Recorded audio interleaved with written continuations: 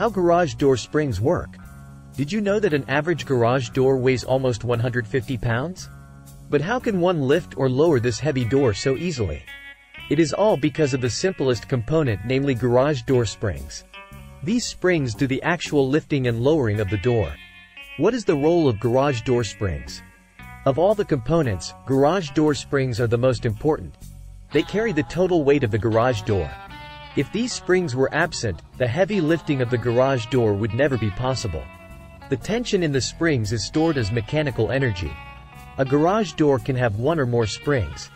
The heavier the door, the more springs and replacement springs are needed. But this number also depends on the type of springs used. What are the two types of springs used for garage doors? There are two types of garage springs: torsion springs and extension springs. Garage door torsion springs are fitted on top of the door on a horizontal torsion bar. They are responsible for holding the weight and maintaining the balance of the door. Garage door extension springs are attached to the track cable on the sides of the door through the cables. Do garage door torsion springs and extension springs differ? First of all, the position or placement of these springs differ.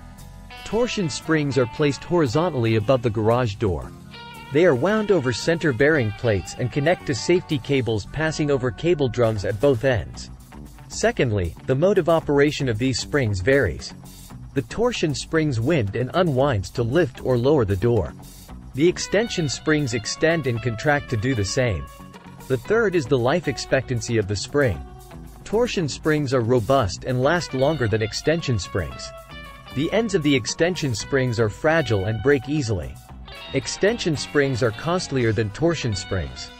They need frequent garage door spring replacement too. Lastly, the number of springs needed depends on what type of spring you use. If you use the extension spring system, you must always have a pair of springs to balance the weight of the door. But since the torsion spring is fixed up along the horizontal track, even one will do for a light door. For heavier doors, you might need even 3 to 4 standard torsion springs.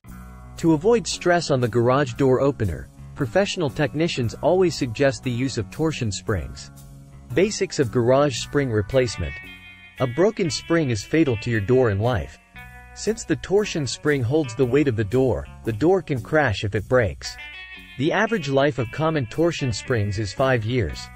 But the consistent lifting of the door causes its wear and tear and reduces its tension rating.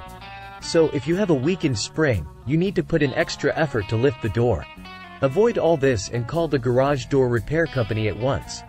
Torsion spring replacement is not an easy task that you can do on your own. It is better to leave this to experienced garage door repair technicians to do the spring repair service. How to know if the door has a broken spring?